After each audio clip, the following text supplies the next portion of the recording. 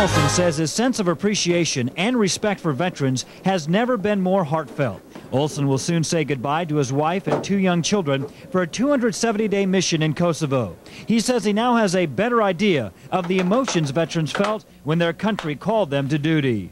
You know, and thinking about what people went through back in my father's generation and everything, the time frame that we're going to be going over there is, and the situation we're going into is not nearly what they endured. Mark Topp will also be part of the Kosovo effort. Topp never thought at this point in his life that he would be called into full-time duty. But he says, like his dad who served in Vietnam, he is honored to be asked. These men say Kosovo will be a challenge both individually and for the battalion. They say it's simply their turn to serve.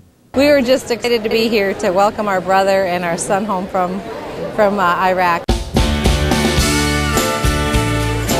Well, actually, I'd like to thank everybody who served for us, because you know what? They're not thanked enough, and we really appreciate everything they've done for us. Can ever again take for granted his or her freedom or the precious gift that is America. Neither the United States of America nor the world community of nations can tolerate deliberate deception and offensive threats on the part of any nation. That we today have concluded an agreement to end the war and bring peace with honor in Vietnam. These acts of mass murder were intended to frighten our nation into chaos and retreat, but they have failed. We will make no distinction between the terrorists who committed these acts and those who harbor them. Yesterday, December 7th, 1941, a date which will live in infamy. I thought it was the right thing to do. I think that's why we're here, to support the Air Force. Knew that I don't have forever left in my career, and I wanted to get over there at least once and see what the heck's going on and be a part of it. Proud to do it. I'd been in 17 years at that time, and I always wanted to serve. Just was really surprised that it was going to be in this capacity.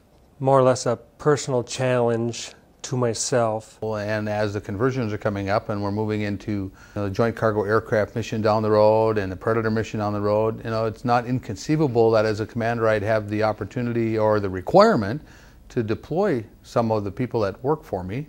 And in order to do that, I wanted to have been there, done that, so to speak. One of the things that was really exciting was meeting General Petraeus and actually having my picture taken with him on the Heroes Highway, which is the little overhang that they brought the soldiers through on the litters from the helicopters into the trauma room. They had an American flag in it that was lit up at night so that they would know they were safe. We train our entire careers to practice in a combat setting, and there I was, actually in a tent hospital. Our base took fire. We saw helicopters dropping off the wounded all day long.